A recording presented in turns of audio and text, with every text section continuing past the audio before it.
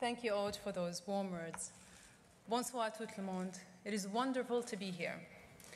Not only do I get to take part in a conversation on issues that I care about deeply, not only do I get to meet and learn from inspiring women from around the world, but I get to do it all in beautiful Deauville. Who could ask for anything more? We have come together to speak about women's responsibility for improving our societies. It is a topic that is relevant for women worldwide and especially timely today. On the one hand, we are lucky to be raising our children in an age of vast potential. The global economy has opened new opportunities on every continent. The internet allows us to exchange ideas across boundaries of distance and culture. Scientists are expanding the frontiers of human knowledge. Currents of commerce and communication are bringing people closer together. And yet, the world is struggling through a season of strife and turmoil, from terrorism and extremism to war to tensions within and among our societies. It seems that even in a world of jet travel and global communications technology, the people of the Muslim and the world and the West still view each other as strangers, or worse. As a result, many people on both sides are seeking refuge within the familiar, taking comfort in going with what they know and trying to wall out what they do not know. But there can be no true understanding or trust in a world divided by walls. And not only those walls built of concrete and stone, but the walls we erect in our minds. And we must not allow an ideology of hatred that is fueled by an extremist minority to sow fear among the moderate majority and make victims of us all.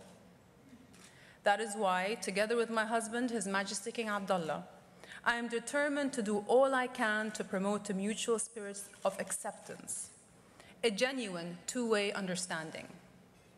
And I have come to Deauville because I believe women can be leaders in this campaign, not through force, but through our skill at stitching the fabric of society together. Around the globe, in villages and cities, in times of stability and crises, women are often the ones responsible for keeping communities thriving. We are the ones who nurture the bonds of family and friendship, who care for elderly relatives, volunteer in our children's classrooms, and organize community events that serve the common good. We know from experience that sharing a neighborhood is not the same as being good neighbors any more than eating French fries is the same as being French.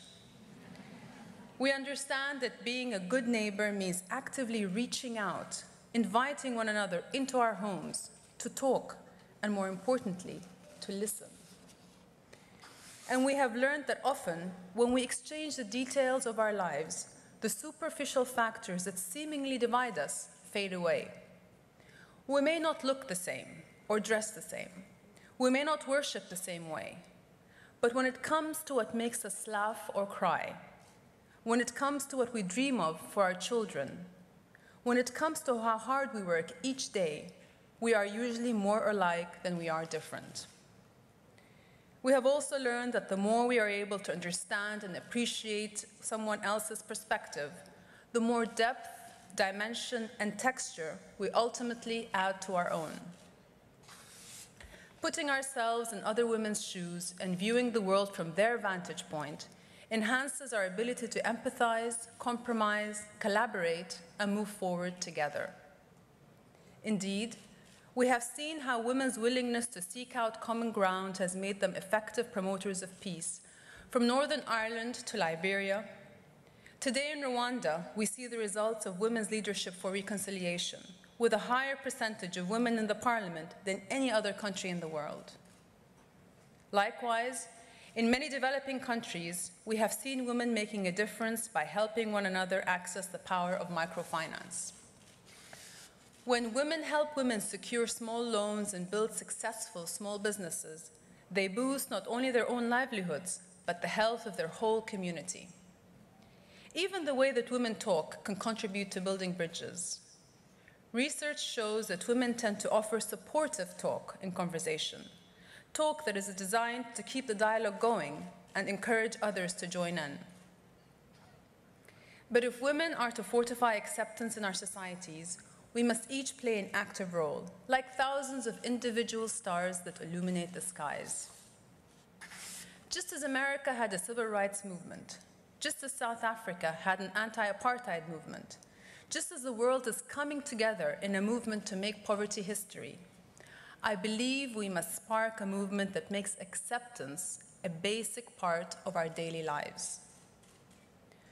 Those of you from the private sector know how corporate social responsibility has moved from a trend to an imperative for companies that want to succeed in the global modern economy.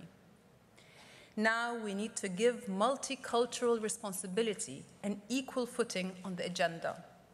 And not just in the business world, but the private sector and civil society too, and show how genuine understanding of different cultures enriches our own lives. In my part of the world, I see inspiring efforts each day. Educational programs like those at Zayed University in Abu Dhabi, a women's university that encourages its students to participate in cross-cultural exchanges with Scotland, Italy, Germany, America, even video conferences with peers in Japan. I see Arab businesswomen leaders forging networks with female executives in other countries, sharing best practices, creating new partnerships, and empowering one another to succeed. I see Arab women joining global efforts to lift the lives of others, for example, through the Women's Global Action Network for Children, which I am proud to help launch in Jordan in June, whose goal is to protect and promote mothers' health, girls' education, and children's survival. And I also see promise at the grassroots level, far removed from the headlines and spotlights, often among women who will never have the chance to travel beyond their own homelands. I see these women using their influence as mothers, teachers, and role models to transmit values of tolerance, open-mindedness, and respect for diversity to their children. But as Muslim women stand up and speak out for who we are, what we believe, and where we are going, as we reach out, we need to know that our Western friends will take our hands. And I submit that gatherings like this one are a wonderful place to start, with visionary women from so many countries, cultures, backgrounds, and disciplines. I encourage you to increase the participation of Muslim and Arab women in next year's forum.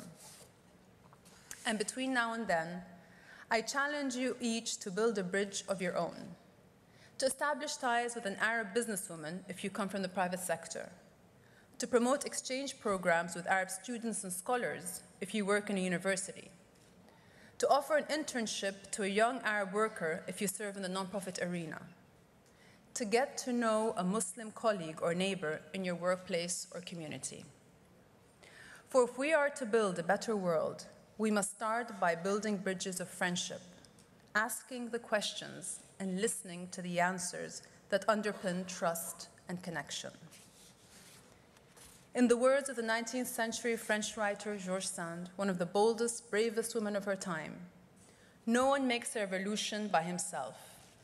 And there are some revolutions which humanity accomplishes without quite knowing how, because it is everybody who takes them in hand.